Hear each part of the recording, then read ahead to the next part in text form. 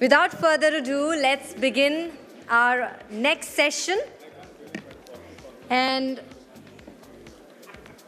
this would be on Silicon Valley Viewpoint on Deeptech, which is artificial intelligence, IoT solutions, investment in cryptocurrency. Now, let me tell you this, that a year ago, I invested in cryptocurrency.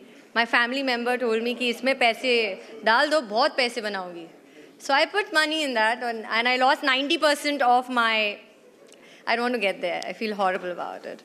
So I'm really looking forward to the next session, ladies and gentlemen.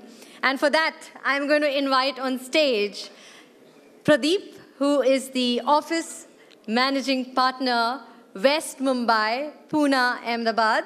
He's a part of the India leadership team and is focused on enhancing KPMG in India's market presence and client engagement. He also manages several key accounts and client relationships for KPMG in the West region, which covers fund houses and large corporate houses. And I read up about you, sir. You're very good in singing too. Are you going to sing for us later this afternoon? Okay. All right. Pradeep will also invite our speaker, B.V. Jagadeesh. Hello. Thank you. We got off to a great start this morning by Chandra and Debjani. Don't you agree? Yeah, so this is a great auspicious start for us, and now we'll just continue the same momentum. So the burden is on all of us to kind of keep up the same kind of josh and momentum. I want to now introduce a very special speaker who's a good friend and a celebrity, really, from Silicon Valley. He's come all the way from there. His name is B.V. Jagadeesh. So let me give you some background on B.V. Because I know him, I don't want to miss out on an important point, so I'm just going to read out a few things. B.V. is a serial entrepreneur, he's an angel investor and a philanthropist, and I've actually seen his philanthropy at work. He's really amazing. B.V. is the managing partner of KAAJ Ventures. He's successfully invested and guided companies such as Nutanix, which went IPO'd, Udly, which also went IPO, Arkin, which was acquired by VMware, and Mumbai-based very big and successful company called NetMagic Solutions, which was recently acquired by NTT, just to name a few. So, ladies and gentlemen, B.V. Jagadeesh can share a lot of thought about deep tech and what's happening not only in the Valley, but across the world for us. Before founding KAAJ Ventures, which he served as a founding investor and CEO of NetScaler, where he's pioneered many things, and here he pioneered the application delivery and sold that company to Citrix for, ladies and gentlemen, $325 million. So he's got a lot of money to do philanthropy, and served as a group VP and GM for Citrix Application Networking Division. Before that, he was a CTO of Exodus, and way back in 1993, he helped with the successful IPO of Exodus also, which I think it happened in 1998.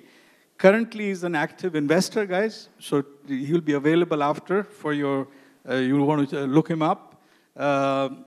And serves on the board of several Silicon Valley startups, including Falconex, which is a kind of incubator for young entrepreneurs from US and India that can grow not only in India, but globally. He's an adjunct faculty of Levy School of Business, SCU, and IIT Gandhinagar. He's, as I mentioned, really cares deeply about education and healthcare for underprivileged, both in US and India. Ladies and gentlemen, please welcome B.V. Jagadeesh.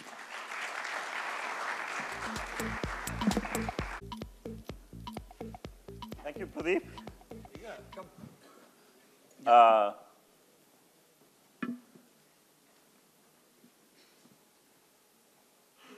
I'm in the way, so I can move out.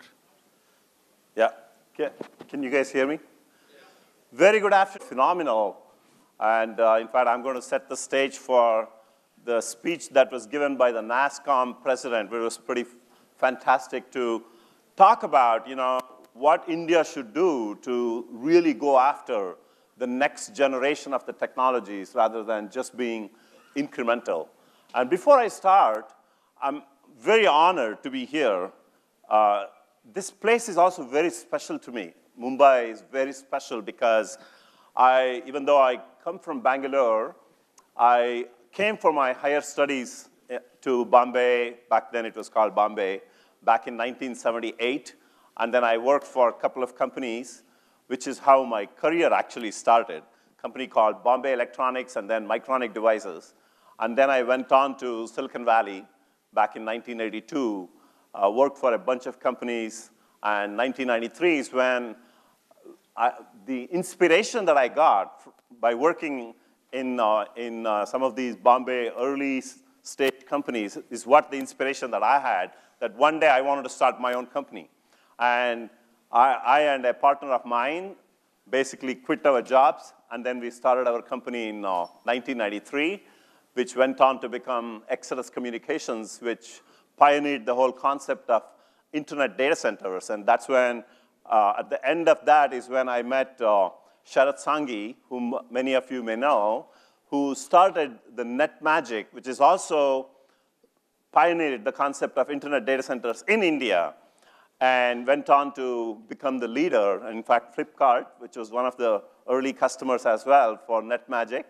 And it's also an honor to be with some of the very early pioneers and entrepreneurs in India and in Mumbai. Praveen Gandhi, for example, I worked with him very closely. I knew him from back the old Hinditron days, where, back then, taking representation of some of the US companies and selling the product. And he had most prestigious companies, Digital Equipment Corporation, Fluke, and a bunch of other companies that he brought from the US into Indian market. And then Harish Mehta, whom I know for the last, 15 years or so, really amazing to have someone like him. And then Nishit Desai was the next upcoming, really like a leader. So these are all the people. It's kind of very nice to be in the midst of such wonderful people here. And today, I thought I'm going to share with you the journey that I have seen personally myself in the evolution of the technologies and how some of these technologies have made massive impact, right? I'll just go back. Actually, even before this, I'll just go back because the disruption in technology seems to happen every once in 10, 15 years. So if I just go back and reflect myself from the years of 1980s, right? The early disruption was this whole file system-based computers, which is Sun Microsystems, right? And then came the networking industry, right? Which is where Cisco and so on and so forth came in. And then the mid-90s is when the whole evolution of the internet started, right? Which is with this data centers and Amazon and so on and so forth. And then in the early 2000s is when you started to see internet infrastructure companies like Google and so on and so forth. But then the next phase of the growth is where you see this Airbnb, Spotify, Uber, which really revolutionized, which all leveraged all the infrastructure and some of the fundamental technologies that were developed, right, to build some of these companies into multi-billion-dollar companies, right? It's pretty fascinating. And in fact, all of these totally leveraged the cloud, which is where you get the compute and the storage, right? And the performance of that, and infinite compute, infinite storage, at a very throwaway price, especially as if it's utility. You can just turn on, use the computers, use the storage, you pay for what you use, and you can just turn it off. That gave a tremendous flexibility, especially for early stage startup companies. But if you look at what the analysts predicted, right? Analysts basically predicted that the cloud was called as a marketing snake oil. You know, if you know the meaning of this, if you do a search on what snake oil means, snake oil is like a fake thing that is supposed to solve problems, but it doesn't really solve, right? So even the experts, so-called experts, said cloud is not going to be real. When? In 2008, right? And you all know the impact of the cloud, how it has actually transformed the way how businesses are run, right? So, and then eventually, you know, cloud computing became mainstream and was moved out of Gartner hype cycle in 2018. So what you saw in the last 15 years, the impact is this social, mobile, and the cloud, which is what actually brought a lot of these companies. Now, what are we seeing now, right? In a similar manner, you have the artificial intelligence, you have the blockchain, and you have the Internet of Things. Each one, if you read the reports, each one is such a horizontal thing, is supposed to create trillions of dollars of business. And interestingly enough, many of these things have a very important and direct effect on India, right? I'm going to take some examples of some of the companies that are solving these problems. And all of these things, by the way, rely heavily on data. And data is available in humongous numbers in India, humongous numbers, right? Whether it is healthcare, whether it is education, whether it is something else, there's lots of data that's available, and data is the centerpiece of many of these technologies. So, question is, how do you leverage that, right? So, if you look at the power of the three, if you bring, as an example, IoT, artificial intelligence, and blockchain. So if you take a classic example of a medical healthcare kind of an application. So we know blockchain means is essentially between lowly trusted entities, right? How do you enforce sort of a regulation? That's what blockchain is. So we'll go a little bit more into details. So we know artificial intelligence and we know IoT, which is the sensors. So if you take, for example, in a situation where patients who are at home, whose data, right, the measurements of the health, vital signs are being continuously measured by these sensors, and this information is being uploaded into the hospitals or to the doctors, and a decision is being made to bring this patient from the home to the hospital. Somebody made the decision. Now, if all of that, through the blockchain, it's certified, meaning who made the decision, right? How the patient was asked to actually come from his home to the hospital, right? And the sensors that the person has is sending these real-time data, and the AI is making the decisions to eventually say, you know, is this a critical issue? Is this a non-critical issue? What should be done with that? So a use case like this, so we can actually take many examples, but a use case like this in the healthcare, where you bring these three together, can solve absolutely wonderful issues, especially given the fact that there is shortage of doctors, shortage of hospital rooms, right? So you want to make sure everything is being used in an efficient manner. So technologies like this will help, and there is also now proof or evidence as to who made the decisions to bring the patient from home to the hospital. So if you look at the hype cycle, which is actually an indicator of where the technologies are heading towards, all these AI, IoT, and blockchain are all considered to be the most impactful ones over the next 2 to 5 years, right? So the hype cycle actually mentions this, and there are companies that are being born today to solve many of the problems. And as we all know, the IoT market is going to be absolutely like massive, $2.2 trillion or something like that. And the growth of this is huge, which basically means there are going to be sensors, right, in the enterprise. There are going to be sensors in homes. There are going to be sensors everywhere for healthcare applications and so on and so forth. And question is, how do you take these sensors and what decisions you make out of that, right, is where the software technology comes in. AI impact on society. I've never seen a technology that literally touches every aspect of human life. Every aspect, right? Whether it's transportation, education, workplace, entertainment, public safety, right? You name it, it touches every aspect of the human life.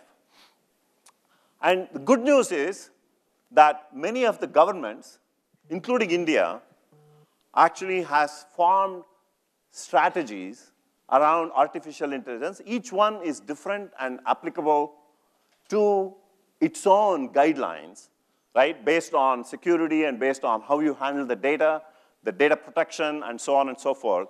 So interestingly, India also actually, in 2018, June, created a national strategy for AI. One of the things that people are scared about in the artificial intelligence is the government surveillance. So this is a picture, if you see, basically in China, as people are wandering around and as soon as the face is recognized, you can actually see the government of China is obviously recognizing pretty much everybody, right? So question is this happening just in China, or is this happening everywhere else? So this is a picture that is taken from Florida, US. It's actually not very different. It's not very different. And I'm sure most of you would have actually heard about the project that Google was working very closely with the government, where a lot of the employees protested. They all walked out. So Google actually eventually pulled out of working closely with the government. But the fact of the matter is, even a country like United States, right, has some of these technologies as well. So to make this AI really efficient and work well, this is, I'm sure many of you have heard of this well-known Professor Andrew Ng, who is like the pioneer of this whole machine learning technology, and he offers this course where millions of people have taken this machine learning, and machine learning is the centerpiece of the artificial intelligence. So this chart, basically what it says is large number of data helps to create a large neural network. And the large data you have and the large neural network that you can create, right, the training set increases, and it helps to make better predictions, right? That's when the data to the accuracy of your inference of this data in the deep learning actually helps. So in the ingredients for intelligent automation, obviously sense, the computer vision, audio processing. We actually heard in the morning the voice, right, is such an important thing.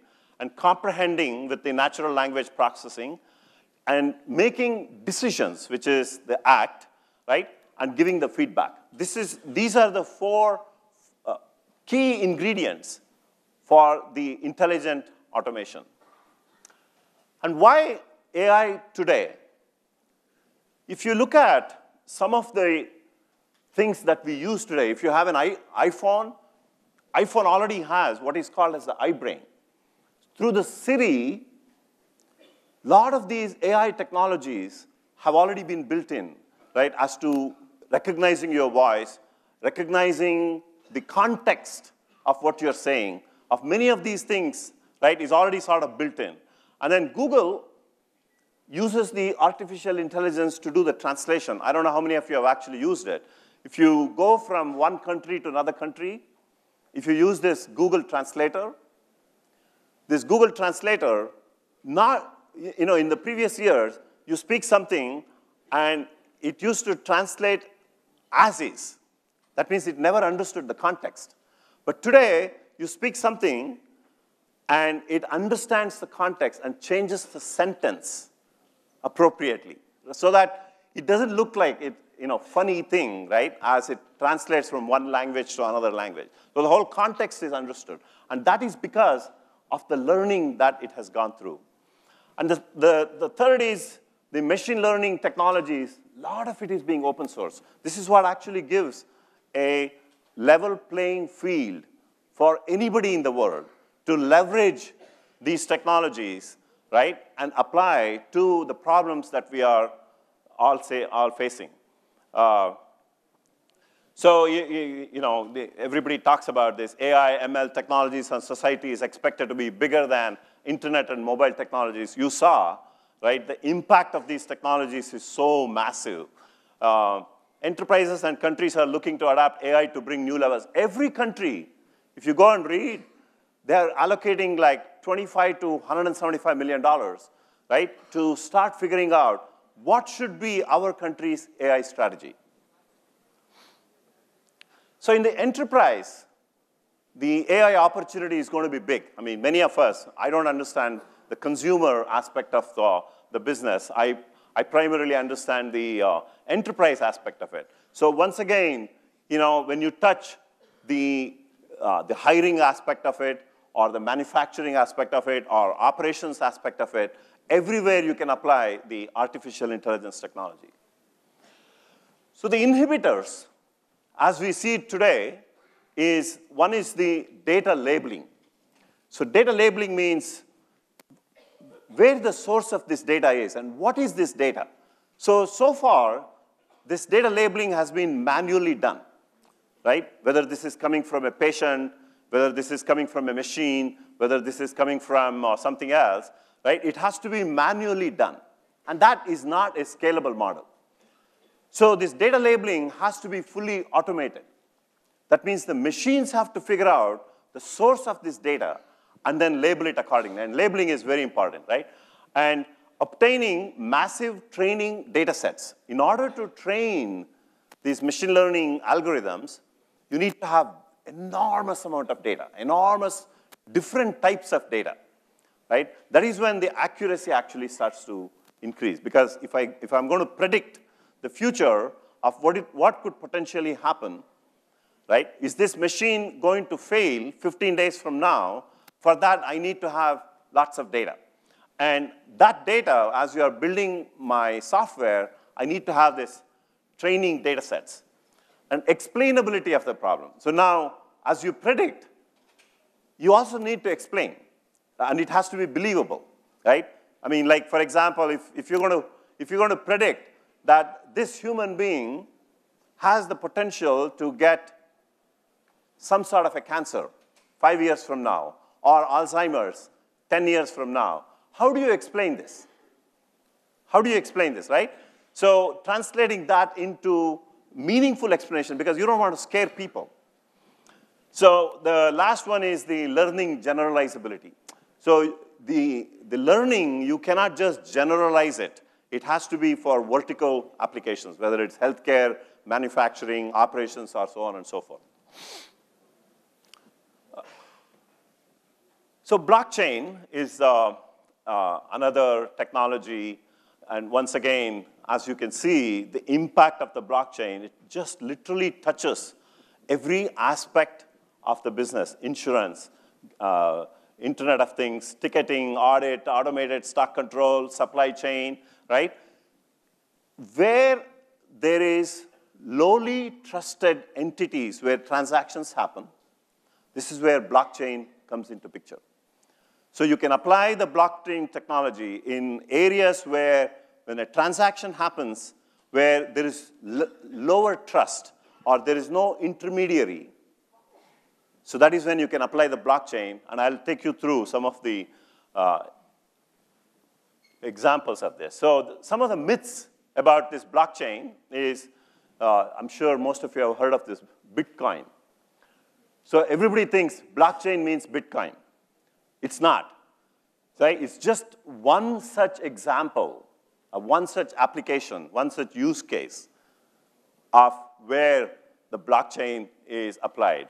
And the other things, assumptions are blockchain is better than traditional databases, right? And blockchain's advantage come with significant trade-offs that mean traditional databases often still perform better. So that means it's useful in certain applications. So you're not replacing the traditional databases.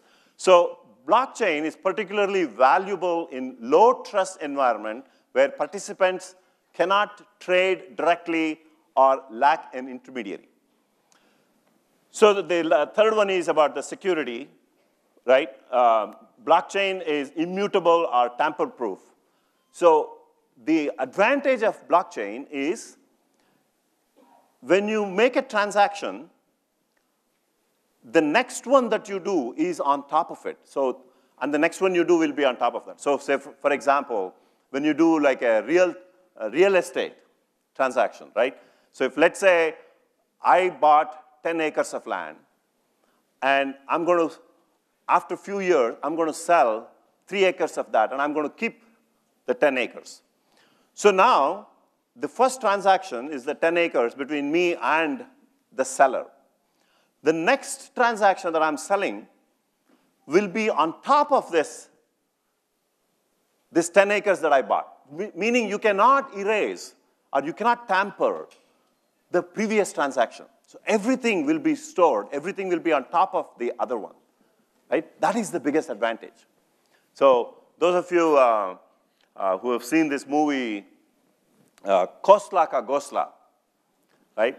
Any of you have seen Kosla Ka Gosla? In fact, I was actually one of the victims of how I paid for a site, and then my site was given away to someone else, and we just lost the site and the money as well, right? So things like that could be completely eliminated because you have evidence of how this transaction happened with the other person.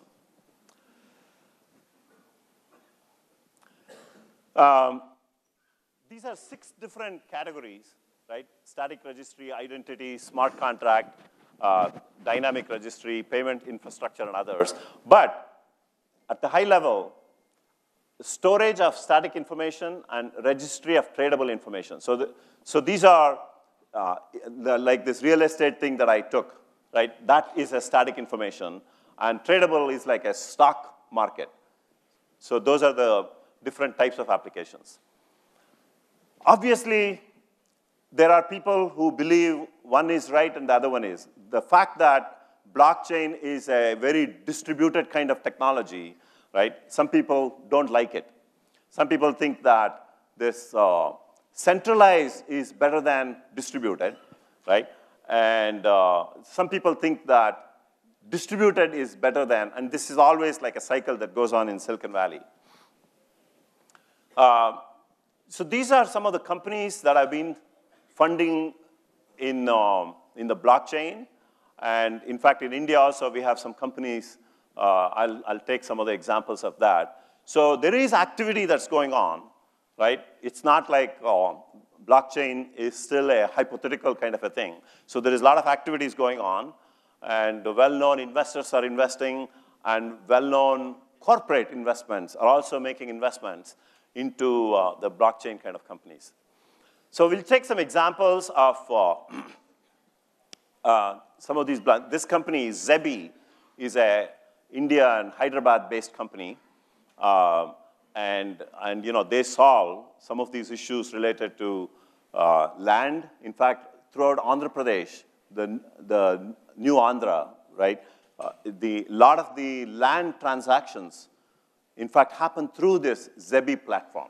So to avoid the things that I just mentioned, where misrepresentation of the transaction could be avoided. So this Zebi is actually the platform that is being used for land transactions, so that it's being already implemented. But on top of it, right, it also solves this whole fake education degrees. I'm sure many of you must have heard of this fake university that many of Indians got trapped into. So things like that, could be very easily avoided because easily one can create these fake degrees. And there is no evidence, right? There's no proof point. I can create like a fake degree from some university, and I can use that to get admission in the US universities.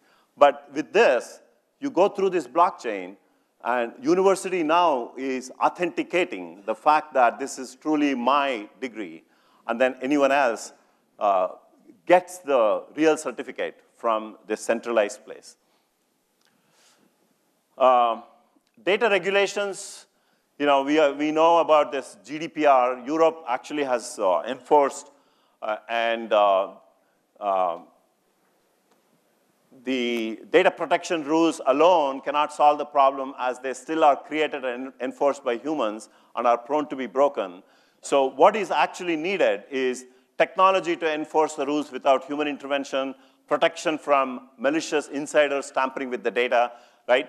So it's kind of, this whole data protection aspect of it is a collaborative effort. It's not just through the technology, right? So various applications need to be protected, and everybody in the whole ecosystem need to work for this whole data protection thing.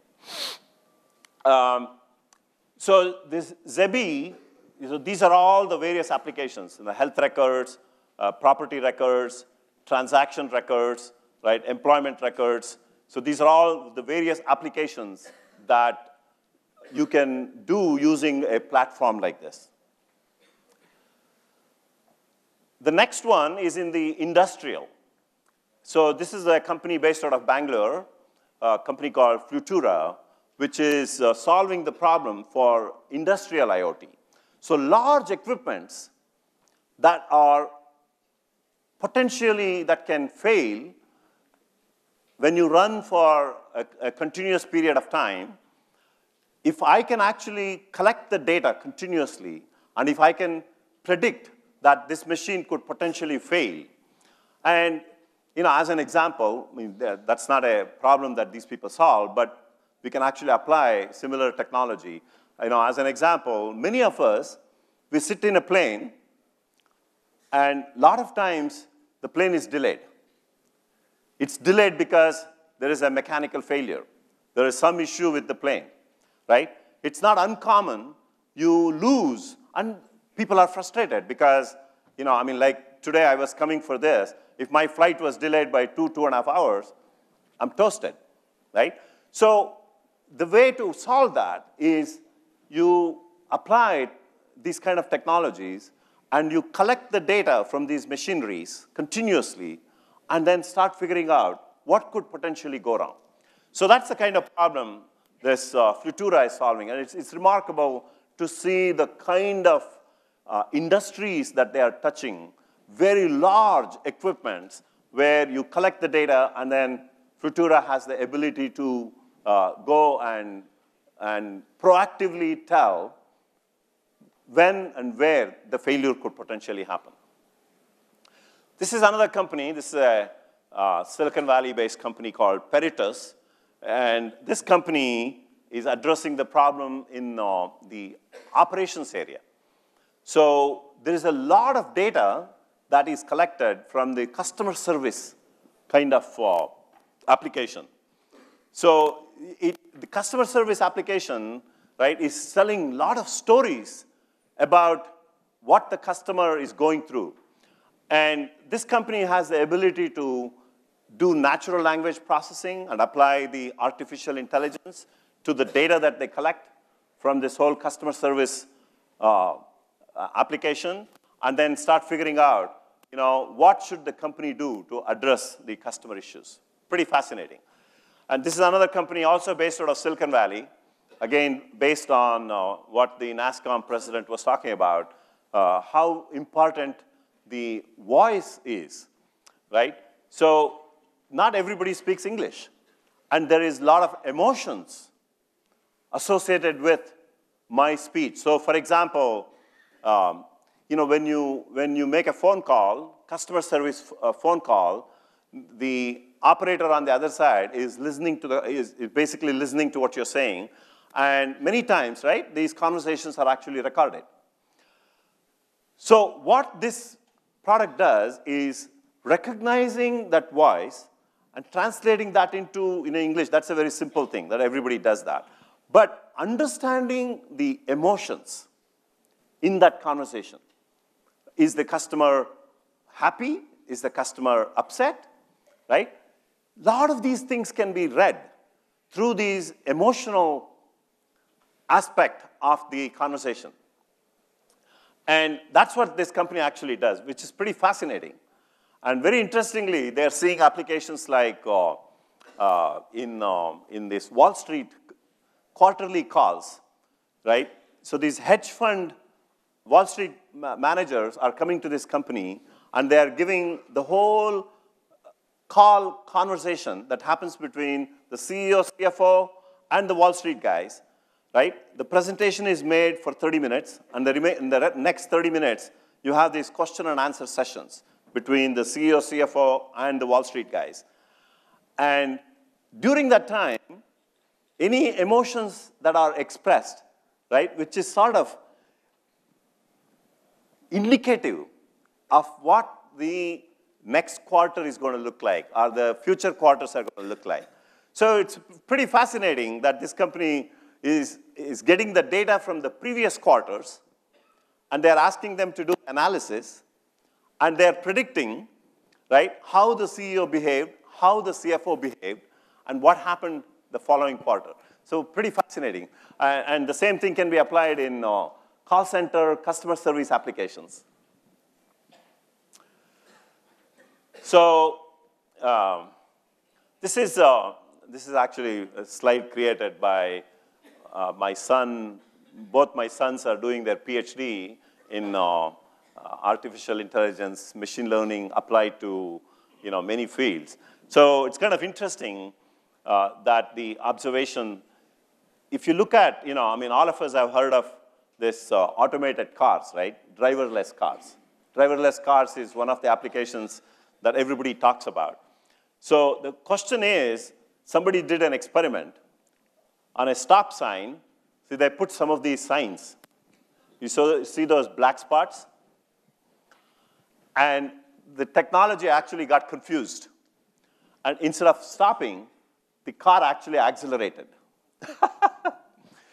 Right? So, and then you have these ethical concerns when people are crossing or whatever. There was an incidence of how Uber hit a pedestrian. So, as the technology is advancing, obviously there is a lot of sensors that these automobiles have, and when you move so aggressively to the next level, right? So some of these fundamental issues will pop up, which essentially means, number one, it's going to take a long time. Number two, you cannot actually apply these technologies directly on the main road. So you have to find other applications, like golf cart applications or within university campuses or so on and so forth, right? So this is where the product market fit would be. Otherwise, it would be like the Google glasses, right? You saw Google Glass. Google, despite the fact that they invested billions of dollars, the product actually didn't go anywhere because there was a product market fit, which is one of the most essential things. So let me just finish this. The other futuristic kind of things would be, how to learn from the brain. So this is, these are some of the research work that is going on. You type the thinking, meaning whatever I'm thinking, if that can be read, then the typing starts to happen. So which means for blind people, right? So you can take that and attach those solutions and translate that back. So this whole thing becomes like a loop.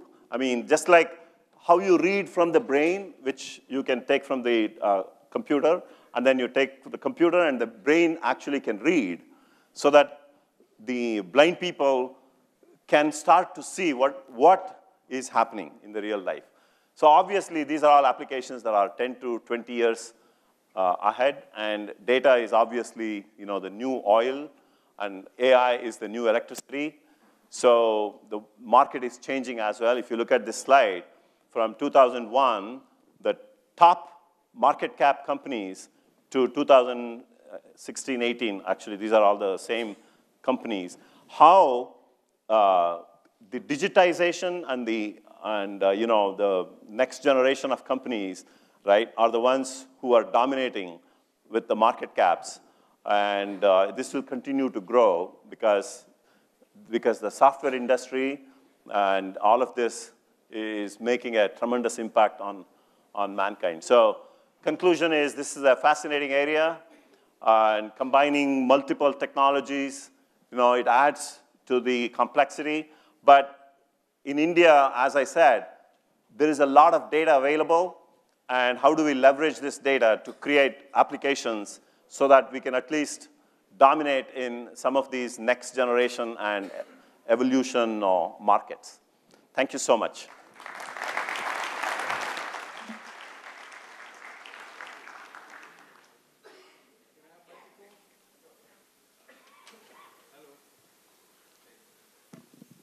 Hello.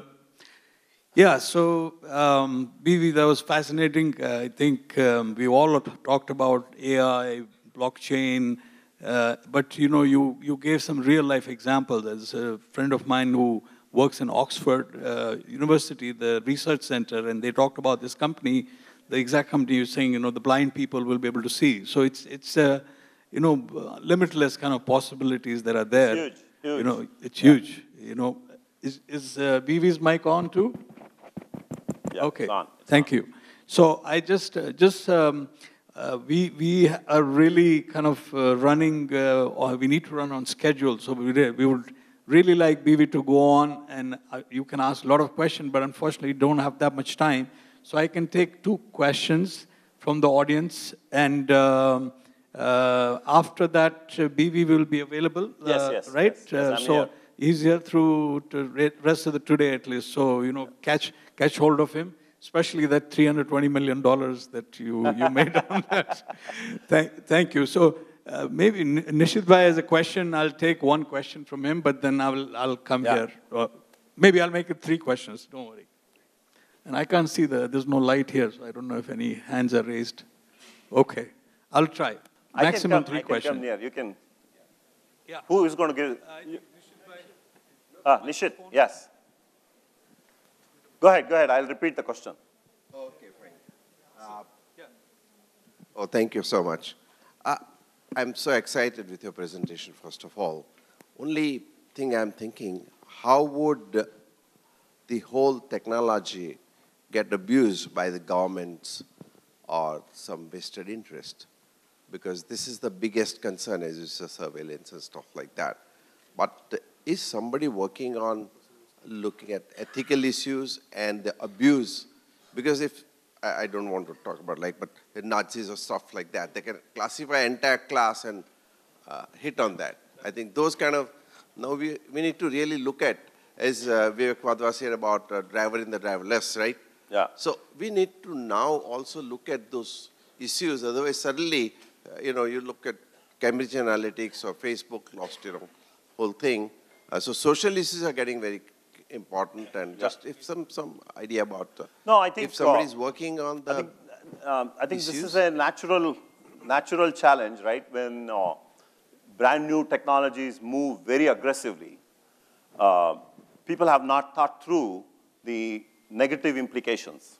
And if you just apply pure capitalism, that is when a lot of these things could be abused, which is basically what we saw in the 2016 elections, how in the US, right, and even in India as well, the Russians and others put up all kinds of advertisements on Facebook and Google, YouTube, and so on and so forth.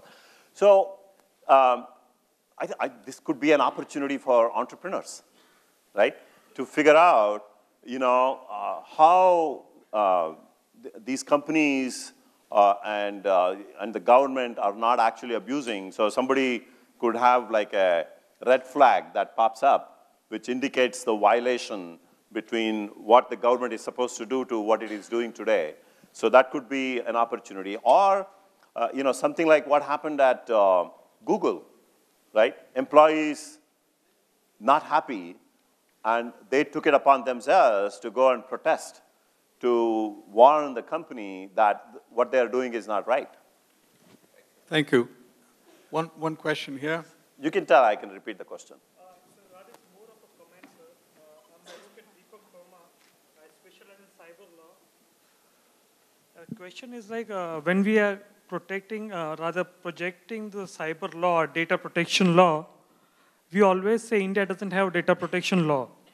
But if you're looking, we are always saying GDPR is there, data protection bill is under the process of getting enacted. But currently we have a couple of provisions, like IT Act deals with the section 43A and guideline, along with 72A, and there's it's there, law is there, but is not implemented, and people always think we are missing it. Can you make it short, the question? Yeah, no, I think you're right. See, law is one thing, but ultimately somebody has to follow, right? I mean, even when we see on the streets of India, there is a law that you got to follow the lane. But who follows the lane? Unfortunately, implementation is flawed. Yeah. Thank you. Just last question from here.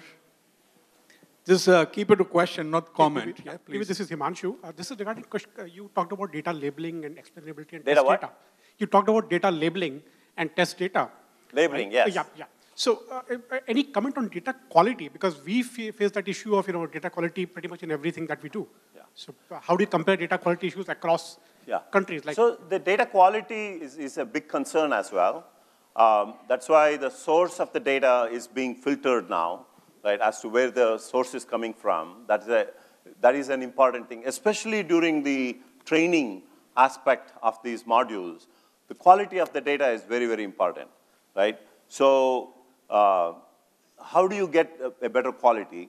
And then I think what will happen over a period of time, the algorithms will develop to filter out the bad quality data versus the good quality data. I think that could be an opportunity as well. In fact, I myself, I'm talking to a couple of these entrepreneurs, right, who are trying to figure out how to provide a better quality data. That's number one. And number two, how do you provide data protection, like especially a DNA, right?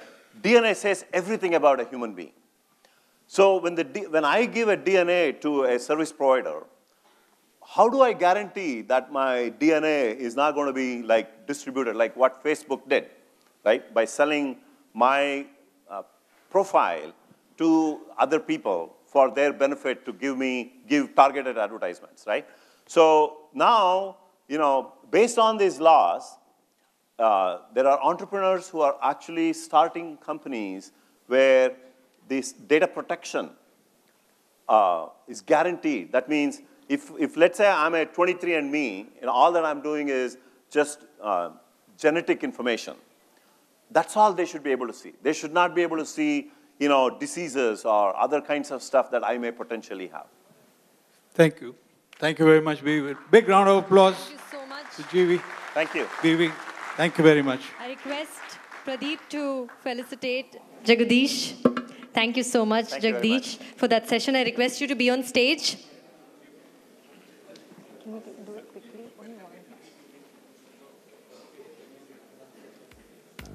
Ladies and gentlemen,